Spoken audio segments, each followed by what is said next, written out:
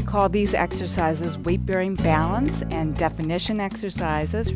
We're working to the shoulders like this, and then the next arm move is the lateral raise, the shoulders here.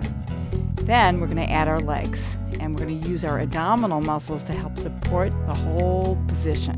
So it's up and push out, and it's up and push out. Okay, right here, lift up and down, up and down, up. This is working more into the gluteal, and lift. That's it, and lift. Bring one knee up, the other one. Now we're going to work these oblique muscles, the twist muscles like this. We're going to extend one leg out, bring this elbow towards this knee, look out.